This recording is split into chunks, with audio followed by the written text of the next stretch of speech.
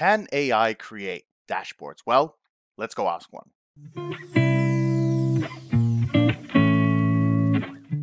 Thank you guys again for tuning in for another Tableau video. And before we begin, I got a question the other day about the Jellyman Education website. Do you have to pay right away? And the answer is no. If you go to the website, which is at jellyman-education.thinkific.com, there is a button right here at the top, which is free course. So if you click on that, it will take you to this course here, which is absolutely free. It is not an incomplete course. It is 24 lessons, 2.5 hours worth of content for all the fundamentals and basics of Tableau. The reason I designed it this way is because I know not everyone is going to want to be an expert. They just want to know the basic stuff. So you shouldn't have to pay for that. So check out this course if you want to get started being an analyst, or you want to upskill, or Tableau's new to you. It's all in here. All right. So now let's get started with our video. So talking about AI, I needed a tool that can actually generate some Tableau, well, not even Tableau, but just dashboards for me. And the one I found was something called Midjourney. And if you want to check it out, a simple Google search will do it. And this is a site I signed up to. And when you sign up to it, it will take you to Discord. If you're not familiar with that, it's like a chat.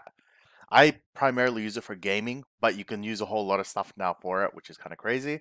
So you integrate this with Discord. There's some simple instructions if you want to do it.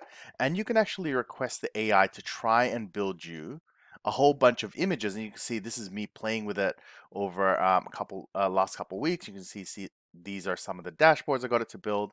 And what I wanted to do was, can I take this AI tool to build me a dashboard to inspire me to build an actual Tableau dashboard? Because this can't really build a Tableau dashboard. That's up to me as the analyst. But I can certainly take ideas from this. So for example, this one, I can take the styling, I can take the template, I can take the layout, I can use the color theme, I can use the placements, and all of it's very creative. Compared to what we do on a regular basis, a lot of it's just tiled kind of dashboards, which is super boring. So one of the images I'm going to bring up right now is a dashboard that is probably the bog standard that you're going to see in the industry and is absolutely terrible. And what I'm going to do is I'm going to take the image that was generated by AI and I'm going to get Tableau to match it. But if I was to show you the whole thing, it'd probably take me like 45 minutes. So instead, we're going to do a very, very fun little time lapse. So grab a coffee, maybe a whiskey. It's pretty late, and enjoy.